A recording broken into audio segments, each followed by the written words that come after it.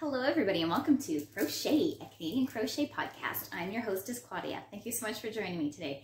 I don't know what this was all about, so anyway, my name is Claudia. I hail from the base of the Rocky Mountains in southern Alberta, Canada, and I love to crochet. Let's get started. Today I'm going to start with what I have finished because I love that. So I'm wearing one of my finished projects. It is the poncho. It is that ball of yarn that I had been holding and ripping out and putting back together and buying more of and all of that. And I finally completed a project, and this is all that's left. For this project, I used, and I'm sure you're tired of hearing about it, but if this is your first time, you don't know what yarn this is. So this is the Loops and Threads, a perfect pair sock yarn from Michaels, and the color is called Walk Like a Man, which I don't know, I kind of liked it. I thought it was funny at the time. But yeah, I really like this yarn. So you can see it's pretty springy like this. And the weight of this is actually pretty considerable. I was really surprised once it was all worked up that dog is drinking water. Like I say, is it really a podcast episode if I don't have like animals making noise in the background? Anyway, I apologize. Let's get at it. So yeah, this is a lot heavier than I was anticipating. It's not heavy like a blanket feels, but when I'm holding it and folding it and putting it away, I notice it. It's a noticeable feeling, but when I'm wearing it, it seems to drape nicely and I don't really feel it. So this is a summertime poncho. You will notice if you're a regular watcher, and if not, I'll explain.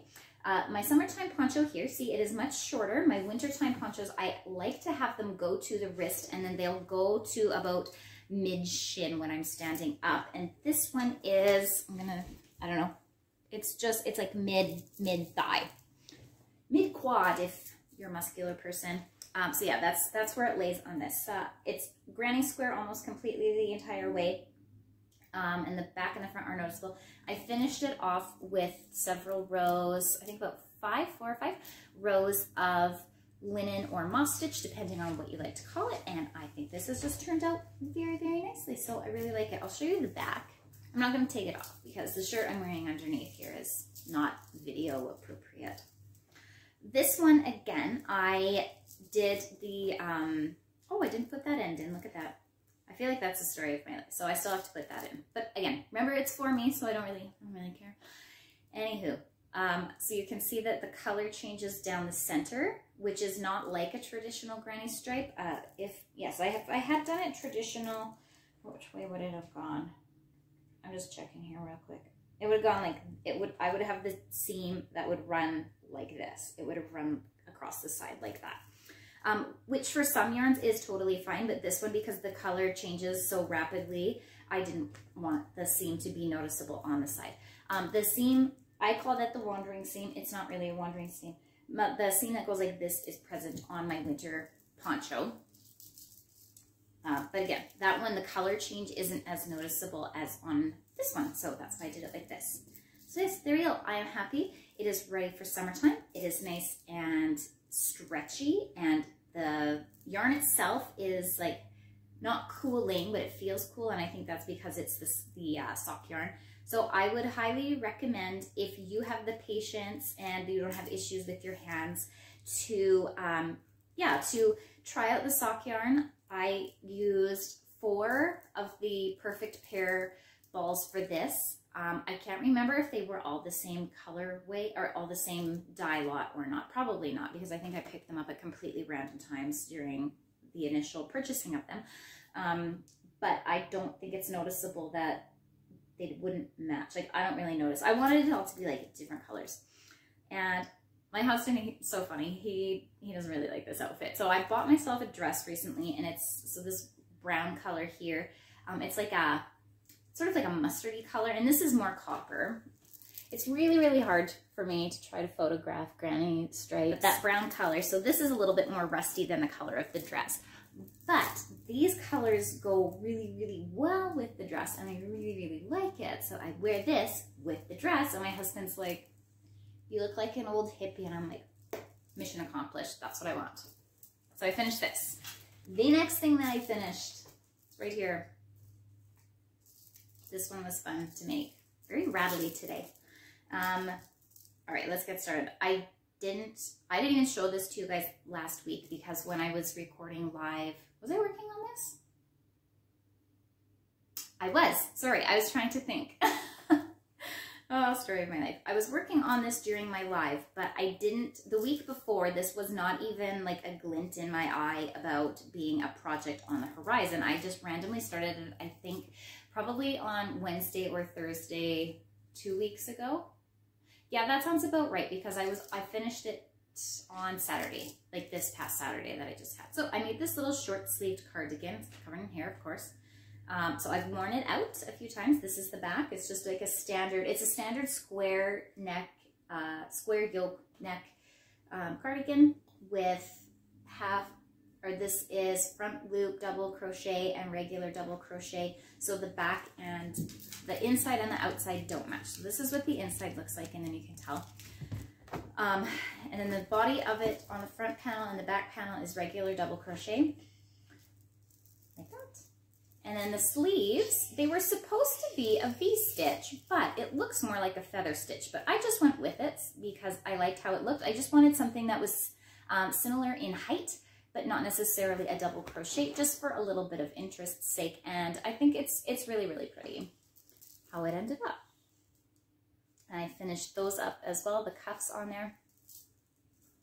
And then on the front part, I have, you'll see this is odd. I have kind of two sets of buttonholes, and I had a big long string that I was dangling out there. So I made the front of this, actually, okay, I need to back up a little bit. This can be worn this way because it's roughly the same size this way, or you can flip it around. I can flip it around and wear it this way, like a regular, like mini sweater. And the thing that is unique about this is, I suppose if I had tons of cufflinks, I could cufflink this together at the front because it's like this. But I made this I-cord, which I've never made an I-cord before, and this turned out really, really well, so I like it. I would like, I think, to make bracelets out of it, so I'm going to use, not out of it, this. Where did I put that? Oh, sorry. That little leftover bit of the yarn that I made with this, I'm going to try to make our cord with this and then make a bracelet with this. So I think that would be fun. Anyway, that's totally a digression. Anyway, I made this to go into the holes so that it is a, I keep wanting to say lace front. That is not the word at all. What is the word I'm trying to say? Corset. There we go. Oh my goodness, that took a while. Corset style. So, and then again, I can lace it kind of any way that I want. So I could have the bars straight across like this. I really love tying my running shoes different ways, so I know lots of different ways to like have the laces appear. Or if you want to be fancy, I could do like, it would have an X and then nothing and then X and then yada yada yada, things like that, and then tie it at the very, very bottom, and then you're good to go. Or you could just wear it open like that, which I have also done. So I wore this out to, I wore it to church, and I wore it to grocery shopping, and for the rest of that same day, something looks funny here now that I'm looking at it. That's okay. But yes, and what did I use for this? I don't have that exact label, but I have a similar, which we'll get into when we talk about what I'm using. It is the Bernat Softy Baby, that's right, in white. That's right, we talked about that last time. So I had a ton left over because I really underestimated how far this yarn was going to go, but I have washed this already as well, and it seems to have washed really well. The only thing that I was noticing is that when I was getting started, because I didn't really know what I was doing with it initially, is I was frogging. I would do a few rows, see what it looked like, hold it up, and then I frog it and then put it back together. And the repeated frogging, I felt it really started to wear the fibers down really quickly. You can't see on here at all where that is, which is nice once it's worked up, because I think that would look terrible if you had like this little band of like really fuzzy stuff and the rest was like pristine. So it all looks basically the same to me, which is good. That's what I meant. And yeah, just wash, hang dry. It is 100% acrylic, I believe. Yeah, 100% acrylic. It is considered light, so it's size 3. And it's called for a 4mm hook, but I used my 3.75 just because I like the feeling of that. And it was working up really nicely. So that is my little cardigan. That is what I finished. Before I get into the whip portion of this, I have a little bit of stuff to say. So you can see this ball looks kind of funny. It shouldn't look like that. And so does this one. Because I was out of the house for, oh gosh, 4 hours, 5 hours maybe. And when I got home, my husband, he had to hold me, not hold me, but he just took my shoulders and he says, Claudia, the puppy got into your yarn. And I was like, oh, okay. Like, and I was thinking she got into, where is it? This? No.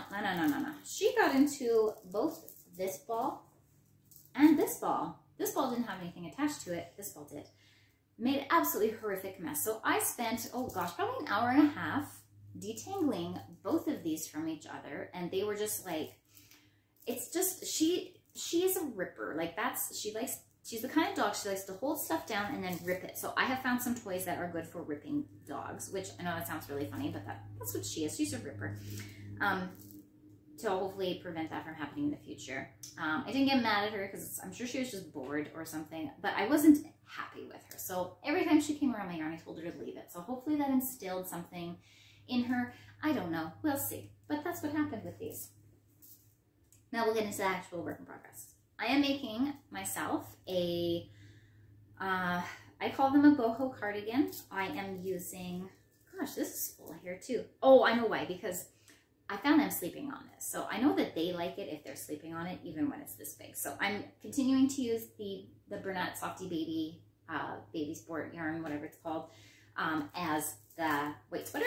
And I'm going with this. So I started out making I think this was just called a mandala granny square, maybe? I can't remember. I'll find the pattern and link it in the description box below, which I would like to say, I do that for everything that I can remember to find.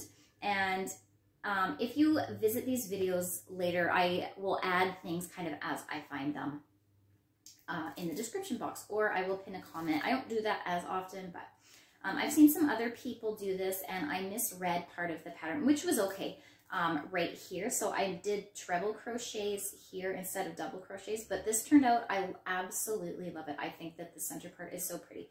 So it's going to be this, whoops, it's going to be this shape. My husband is sanding something, if you can hear what sounds like terrible bees in the background. It's going to stay this shape, and then, so I'm going to make it a big, it's going to be rectangular shaped. It's going to start out rectangle, and then I'm going to move it to this shape, and then like kind of once it's big-ish enough at the top here, I will be making it rectangular around that way. I know how I'm going to do it. I can't explain it very well. I know how it's going to go in my head. It'll be fine. And then I'm going to put, this one's going to have a collar. I'm going to have this one for, I want this one to be able to be multi-season. I have one that, I don't think I've ever showed it to you guys because I think it's been living at my office for, I don't even know how long, probably 3 years, probably since I started. The original boho cardigan that I ever made that I really, really love. I want similar style, but more seasonally appropriate throughout the calendar year, because the one that I have at the office it's best for winter because I made it out of, it was a Karen cake, I believe, and some kind of cake anyway, self-striping. It was absolutely stunning in my opinion. It's purple and orange and it's really like pretty, like really like deep coral that I love. Anyway, I love the colors. I love everything about it. But it is decidedly for winter. So I get really, really hot in it. I don't use it all that often, but there are a few places within the building where I work that it's hot in our office because we have 3 windows, and the windows make up the entire one wall of our office, and we get the afternoon sun every day. Anyhow, so we get that, and so I don't often have it for that, but if I know that we're going to have a meeting, let's say someplace that's one of the colder places, then I will take it with me because it's perfect for that, but it's not great for that. And I want to be able to have this more as like, this makes me sound super like egotistical and I apologize. I want this to be more like a fashionable one than a purposeful one because I don't have a lot of just, I really like things that have a purpose. So I don't like, most of my clothes, like I can wear them with tons of other clothes, and I love gifts too that everybody laughs at me, but my husband, one year he bought me a Dyson vacuum cleaner and I was so excited because I love stuff like that. Like, and I've gotten blenders and things, and people are like, oh, so-and-so is going in the doghouse. And I'm like, no, she wanted that. Like, I specifically asked for that. So no, I love things that are purposeful, multi-use, all of that. I'm terribly sorry. My husband interrupted me and I can't remember what I was saying. So we're just going to move ahead with what's going on. The next thing I am making is I am making another, this is a gift for someone.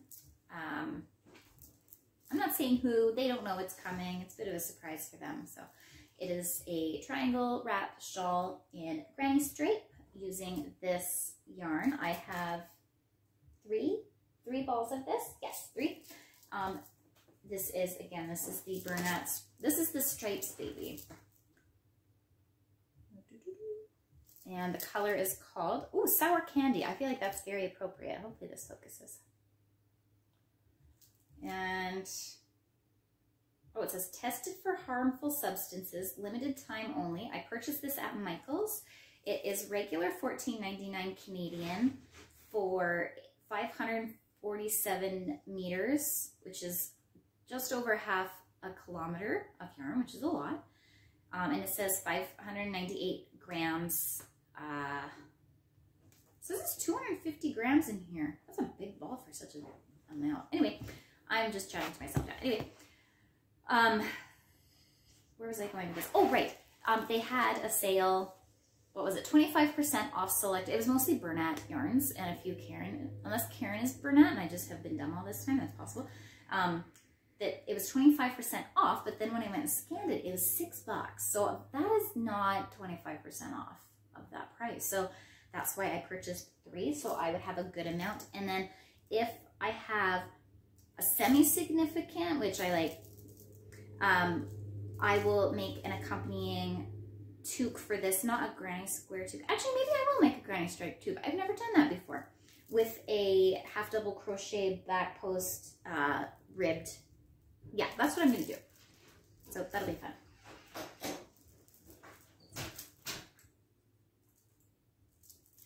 The label calls for a 4mm hook, and like I said, for the cardigan, I used a 3.75 to work that up. For this, I wanted it nice and loose and open and airy, so I am using a 6mm hook from Susan Bates with the nice pointy head, which I like. And yeah, so that's, you can tell, like, definitely it's like more, it's more springy, it's more drapey. I really, really like drapey things for accessories. And I like this to have structure. I'll just drop all bits of it all over the floor. I like to have the structure for this for clothing, for certain things, depending how they want it to fit. So this has like basically no negative ease, or it does have negative ease. It has like no ease. Like I want it on my body, because that's what I wanted for this specific one. I do have like looser sweaters and stuff, but that's not what I wanted for this one. So that's why I used a smaller hook. And for this, because I want it to be like, it just hangs, right? Like so nicely. So you can see this hangs, and this one, it doesn't really hang. Not the same way. I don't know. Hopefully you, I don't know. Can you see what I mean when I'm doing this? I don't know. I know what I mean. When you feel it too, like within your own hands, you can feel that this is just like a bit more robust and this is just a bit less robust. One thing that's interesting about this yarn is, now that I'm thinking of it, I think this might actually have cotton in it, because it feels slightly different than this does. This feels like a lot more slippery, and it could just be because of how it's dyed. But yeah, it's like, it's a more slippery yarn, and that is a little bit more, like it catches on itself a tiny bit more. It was a little, that one was actually surprisingly hard to frog when I was testing out things. And this, not so much. Also, I frogged this a few times because I was trying out a different pattern and I ended up really not liking it. So that's why I decided to go with the granny stripe, because I thought that would be the best to show off the, like, or showcase the color transition variation. They also have abrupt transitions. So it is self-striping, but it is not the self-striping like, it's self-striping like this, but it doesn't fade nicely. It's just, it stops and starts a new color, which I feel like there's a time and a place for both of those things. So yeah, so I am making that. This is like barely started. I would say it's like probably 25% finished right now. So I have a ways to go with that, and I will be happy to deliver that when it is finished. Needed some more power. I feel like this episode's going to be full of a lot of like starts and stops. So if that bothers you, Be very Canadian, say sorry, sorry. Okay, so we'll just chat about, oh no, I wanted to touch base, which I hate saying that, so sorry. But I have not worked on my bag and I have not worked on my blanket. Just life has been very unexpected lately, and I just really haven't felt like I want to do those kinds of projects. I need some things that are stretching my ability as well as not stretching them at the same time, which those two projects are very, like, I have to be very, very focused and very oriented in what's happening. Otherwise they go completely sideways. And I don't feel like at the end of the day lately I have had the mental capacity to be able to engage in those kind of activities. So I just haven't, they're just sitting in the basement right now. Whereas this, I have to think a little bit, but not very much. And then with this, because there's no stitches in here that I'm not already adept at using, I just had to count and make sure that my count was right. And then, that was kind of like the limited of my thinking, was just making sure that I counted appropriately. But not that I didn't want to have to learn something and practice it and then do it. I just wanted to be able to do something that could take my foundation skills that I already had and to repurpose them. So that's why this is really great for that as well. And now I don't really have to think about this either. It's very similar to the granny square or granny stripe wrap. Sorry, there we go. Some news is that I am selling out I have a bunch of prototypes for things that I have made, so I'm selling them now. They're currently listed on Facebook Marketplace, so I haven't opened it up to the North American market yet. It's very, very local. I'm trying to get rid of, I have several triangle shawls that I am hoping to sell, and I have a few boho cardigans that I've made that I'd like to sell. So I need them gone at this point. So they are very deeply discounted, more than 50% off. And yeah, I'll keep you all updated about what that looks like. So I do have some interest right now locally to obtain these things. And if I don't sell them locally, then yeah, absolutely, I will open them up. I have the products like sitting over there right now because some people asked for some extra dimensions and things like that. So I'm talking to them while I'm talking to you at the same time.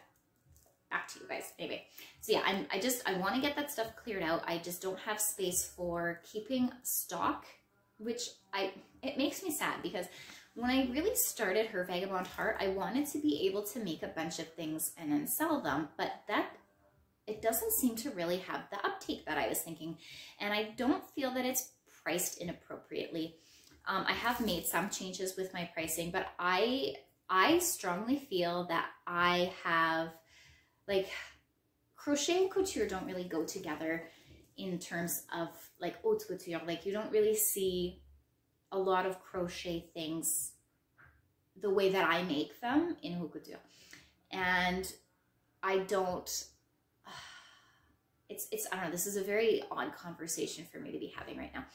So I understand that I can't charge like a haute couture price. There are people that do, and I love that they can do that. I love that they can make a living from that, and that's amazing. But I have to be slightly more realistic with the clientele that I have access to. And also, I'm not great at marketing, so myself, I'm great at marketing other people, I feel. But marketing myself I find very, very difficult and very awkward. So I haven't been able to like get out there the same way that I was expecting. Anyway, all that being said, I have had actually better uptake on I only have one pattern for sale, but the pattern I have for sale right now, it's slow, but it's consistent purchases on that, which is great. And I was not expecting that. I was sort of making that as like, just like a nice, or like just like a passive income thing. So I've really, really had to think, and that's sort of why I've been all over the place in terms of the podcast for the last probably 3 weeks, you've noticed, that I'm just like, I'm not prepared for podcasting itself because my mind, like honestly, my mind has been elsewhere. with life things and with what I want to do with crocheting, things like that. So because I've had marginally better success with pattern writing and pattern sales, I think that's where I'm really going to focus my attention instead of trying to build up an inventory of items. So, and I haven't decided yet, which I need to within honestly the next couple of days. If these items don't sell at all, what am I going to do with them? I don't have hundreds and hundreds and hundreds of garments, so it's not like I have a shop's worth of things to move on, but there might be some things that I have to take into consideration. If this ends up not being a great venture and I end up making just more of the same, there are a few local markets that I could perhaps take and sell the items there, knowing that just more eyes will be on them at the time. Yeah, because I'm going to get into hating on Instagram right now. So I think I've talked about this before, is that I don't use my Instagram to sell, because I mean, I make the option, or I have made in the past the option available, because I just wanted to reach as many people as I possibly could. But my reach with the algorithm changes and everything like that has been so abysmal, and I've seen such little growth in that it's not a viable channel for me. My best channels have been through YouTube, shockingly, and through Ravelry itself. So I feel like it's been really good. My own website, I haven't had a lot of uptake on, which is like, I expected that. I'm not upset about that, and I'm aware that that's what happens for that. But I don't know, I'm trying some different things and trying to get, I want organic growth. I don't just want to go and buy followers and things like that. But I want it to be organic. I want it to be people that want to see it. So there's that. Also, the clientele who I would like to reach, I'm not reaching because I'm not set up to be facing them specifically, which sounds weird. Again, I know what I'm talking about. I'm more just thinking out loud at this point. So I'm very much Jack Kerouacking it right now. But all of that to be said, so I would like to, instead of having physical products, I would really like to focus on having an inventory of patterns. And I was talking a while ago about how I don't think I used the term burnt out, but I was talking about how I was feeling maybe a little bit bored with crocheting lately, just because ever since I've started this podcast, I've been I've really felt driven to like produce items, and it's a lot of the same. So I'm just kind of like not that into it. And I don't want to feel like that. And I don't feel like crocheting is my job. It's a hobby, and like this is a hobby that I'm enjoying doing. But I want to expand my repertoire. So, and I think the best way to do that is to crochet things like for myself and not for other people, but the people I want to reach are people who are makers themselves and who appreciate and deserve crochet. And everyone deserves crochet, don't get me wrong, but there are people, and I'm sure you know them in your lives, especially if you're watching this episode, that there are people who appreciate the time, the energy, and the cost that goes into crochet, and there are the people that don't. So those people, I feel, are the ones, and this is speculation, this is just my opinion, I'm not accusing anybody of anything, this is anecdotal. That's the people who don't appreciate crochet the same way are those who would be more inclined to visit Shein and Target, and what is the other one? There are a few, I shouldn't say a few, there's a lot of fast fashion places now that are offering crochet items at ridiculous prices, if you ask me, and it kind of sickens me. But those are not the people though that would look at a crochet piece and see that, you know, like Claudia probably spent lots of time making this. She did research. She, you know, took the time to choose the yarn. She took the time to do the color theory, all of that stuff. I'm not just handed a palette or anything like that to produce this item for me. And that's fine. I know that, you know, there's loads of things too that I don't appreciate the workmanship that goes into them. And what's an example of that? Plant pots, for example. Yeah, like I really love those hand-painted, hand-thrown plant pots, but I'm not going to spend the money on them. And I'm sorry, right now, that's just not a priority at our house. I would love to get to the place where that is a priority and I can spend some money on those things, but that's, and it's, again, it's not that I don't appreciate that. I feel like I've gotten to an age where I appreciate things differently than I did when I was younger. And I feel like, yeah, because you choose to spend your money differently when you're older than when you're younger, like you just become more aware of the supply chain and how things are working out and all of that. So I don't know, now this is getting existential crisis territory, but anyway, that is that. So all of that, very long story, I'm going to sum it up right now, is I will be doing custom pieces for anybody who asks, but I'm focusing my attention solely on patterns for those people who are makers as well and targeting that audience. So hopefully that goes well. All right, we're just gonna get into the like, this has nothing to do with anything part of the episode.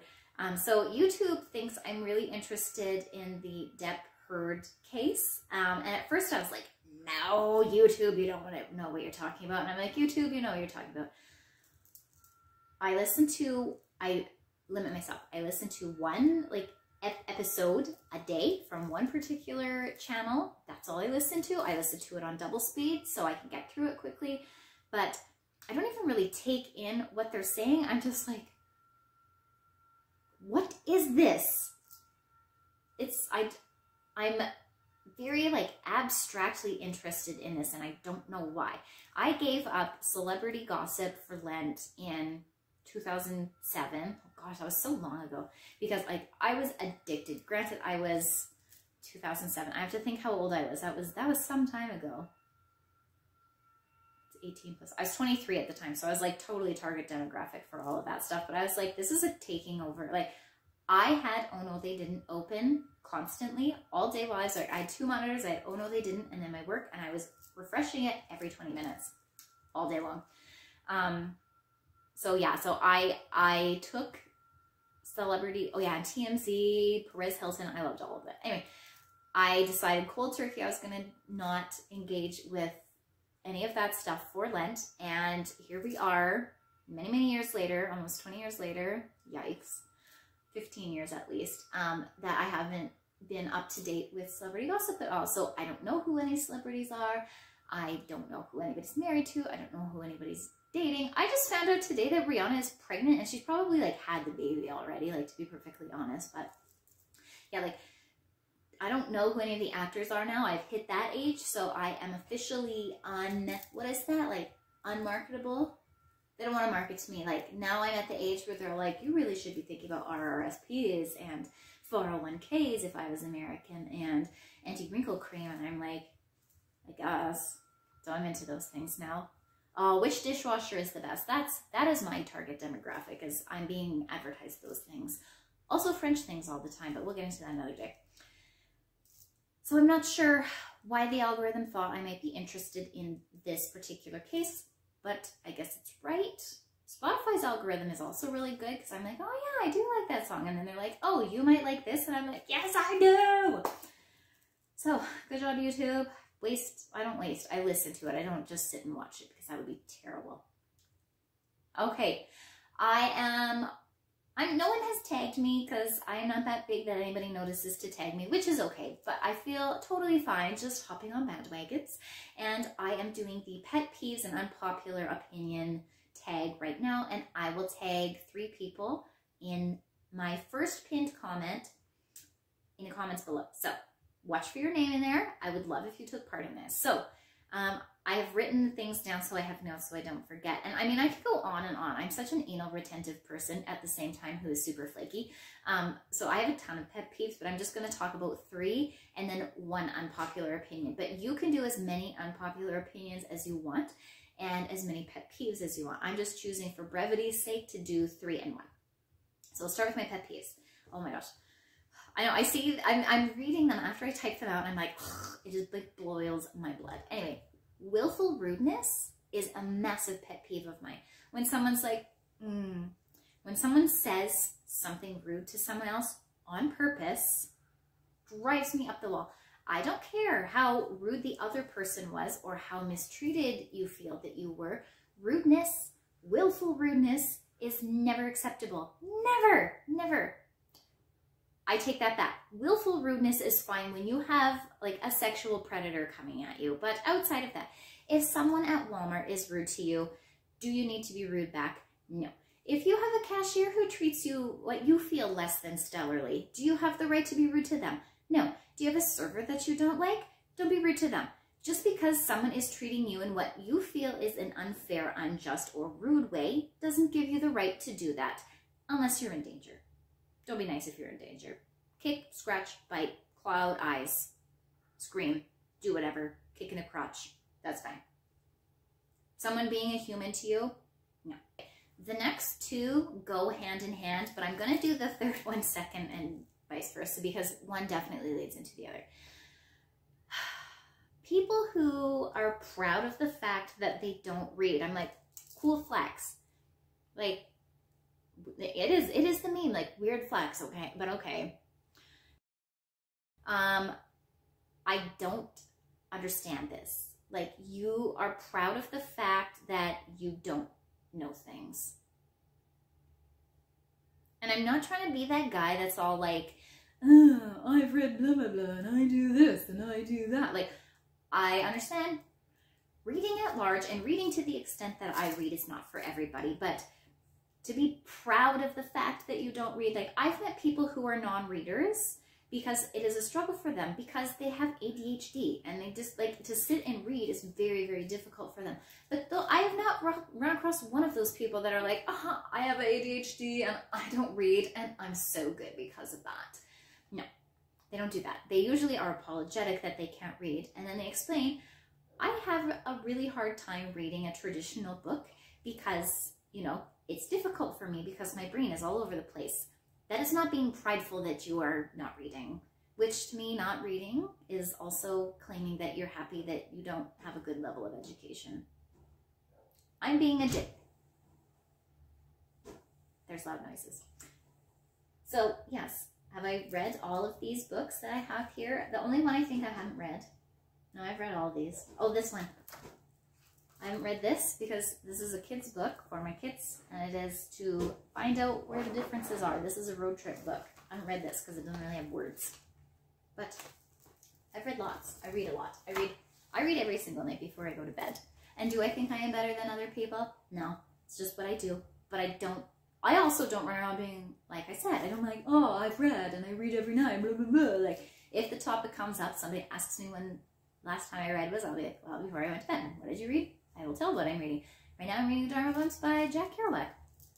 If you're interested, it's really weird. I love it. But yeah, pridefulness of uneducatedness. No. Which I feel leads into my second point. We all make typos. We all make mistakes. I feel like I am graceful in that. But those who make chronic grammatical issues in type drives me up the wall. Oh, gosh. And I feel like when I'm reading that, I can tell that you don't read books or anything. Like, even if you read a magazine. Because I am a huge, huge, huge advocate for the fact that if you read, like, anything, even if you read articles online of, I don't know, what is some terrible website? The Onion. A satire. You will still see, they have to have some level of journalism, even in that. But it starts to like ingrain in you sentence structure, spelling, how to use certain, you know, quotation marks, apostrophes, points of punctuation, those things. It all leads into that. It subliminally goes into your brain, like how these things are formed. And then when it's your turn to output, you're able to do it effectively. One thing that particularly drives me crazy is when people put apostrophe S when that's not the appropriate way to do that. That means it belongs to the thing, so you don't put apostrophe S. And people also struggle to pluralize things, whether it's the IES, apostrophe S, whatever. And I have such a hard time with that. Not that people can't learn, but when people are like older, like myself, and still do this or confused there, then I get a little bit judgy. Yeah, that is a pet peeve of mine. I don't judge them, but it annoys me. But I'm not annoyed at the person, I'm annoyed at their output. There's a differentiation between, I don't get angry at the people because I know that this is a problem that they have that they're not able to solve, but I still am upset that it got to this point. But not at them, at this very specific letters. I'm a weird duck, I apologize. All right, my unpopular opinion is that I cannot describe the level of upset that I have that the Kardashians are on Disney+. I hate that show so much. I don't judge you if you watch it. I hate it.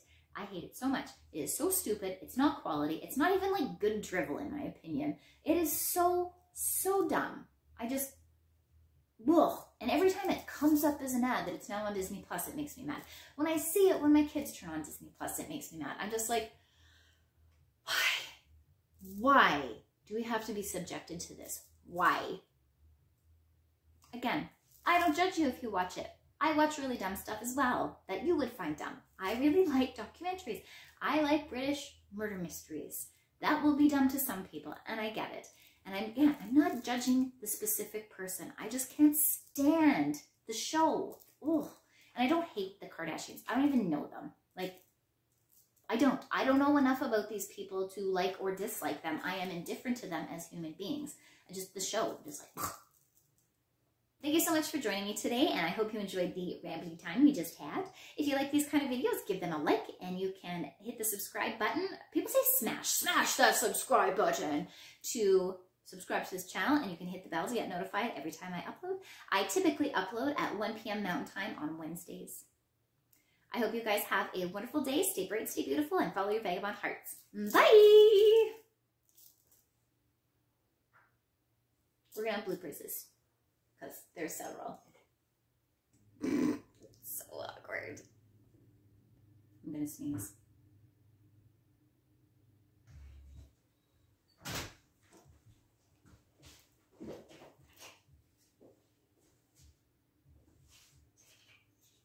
I'm not live, but I am recording podcast right now. Okay. Okay. I'm just moving vehicles. Okay. Is it supposed to rain tomorrow or anything? Yes.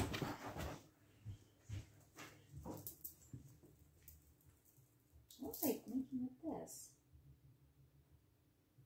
Oh, I remember.